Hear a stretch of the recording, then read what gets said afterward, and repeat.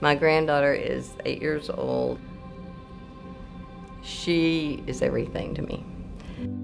That's part of why I will work as hard as I have to, is because I don't want her having a Mimi that can't take her places and do things with her. I had gone into the surgery center to have a spinal injection, and when I woke up, I couldn't feel my legs. I couldn't move my feet. I couldn't move my legs.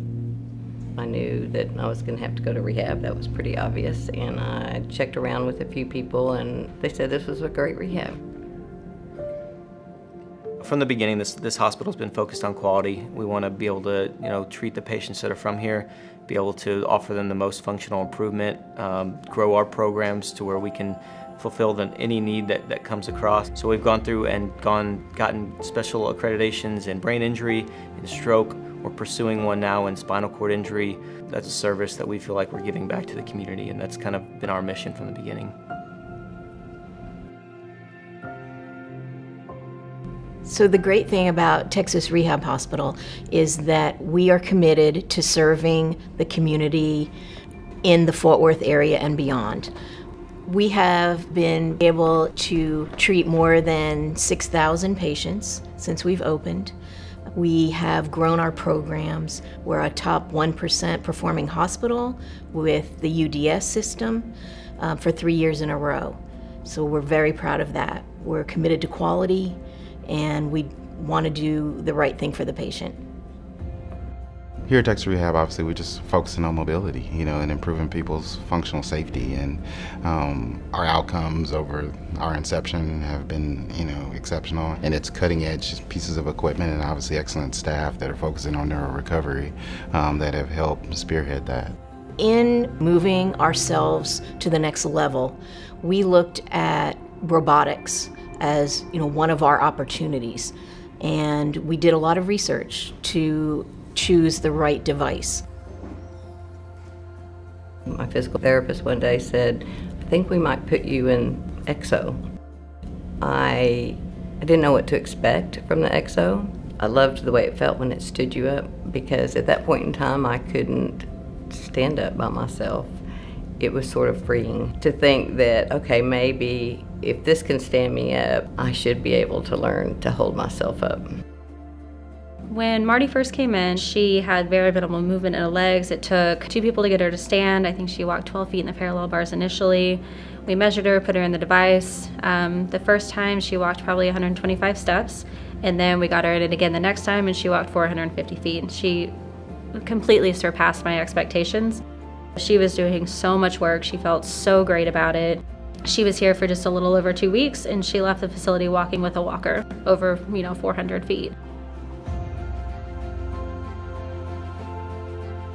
I think the exoskeletons are excellent, devices to kind of help assist what we naturally do with patients anyway. It helps expedite the process and speed it up, because we allow a greater range of motion and more flexibility in where we can perform these activities, and to allow patients that true fluid range of motion that they wouldn't necessarily be able to provide with other devices. I think the biggest benefit from what I've seen with our clinicians is just the amount of repetitions that they're able to get in and the time it takes to get to that point.